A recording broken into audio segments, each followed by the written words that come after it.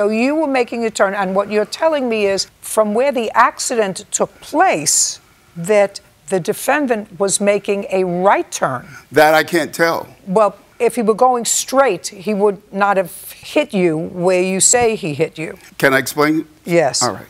So when I was here, I come over here because I realized... Don't tell me what you realized. All right. I don't want you to tell me what you realized. I just want you to tell me what happened. All right, I'll tell you what happened. You were making a left turn. All right, I was making a left turn in this lane, and I saw him at the stoplight. And I said, oh, he's going to turn. And he started to move, and I was going forward, and I said, heck no, he's not stopping. So I floored it. So I floored it, and he caught me at the tail end.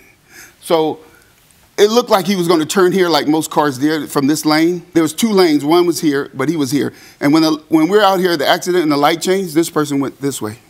So he was in a turn lane, and he hit me pretty violently. And it was no braking. Want me to go back over there? Mm-hmm. All right. Thank you. There was no braking, and I was surprised. And I was shocked, and also shocked physically because it was a violent. If I didn't speed up, he would have hit my passenger side. It would have been more of a perpendicular hit. Okay, all I'd like to see is photographs of your car. All right. You'll see scrape marks on it. Just show me the pictures. Here you go. Don't tell me what I'm going to see.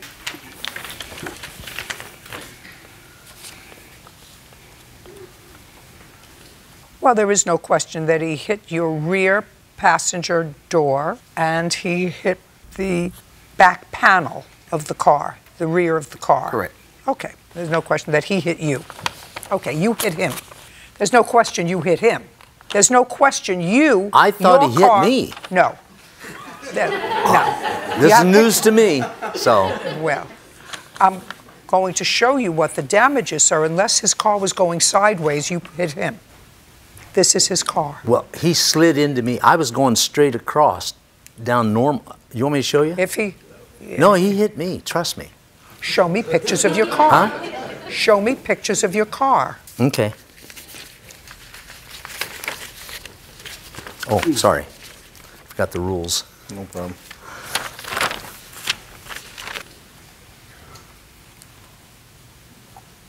You hit him. This is damage to the front end of your car, which hit his car in the rear. Your car hit his car. I mean, you don't have to be a genius to figure that out. Believe me, I'm not a genius. This is the front of your car.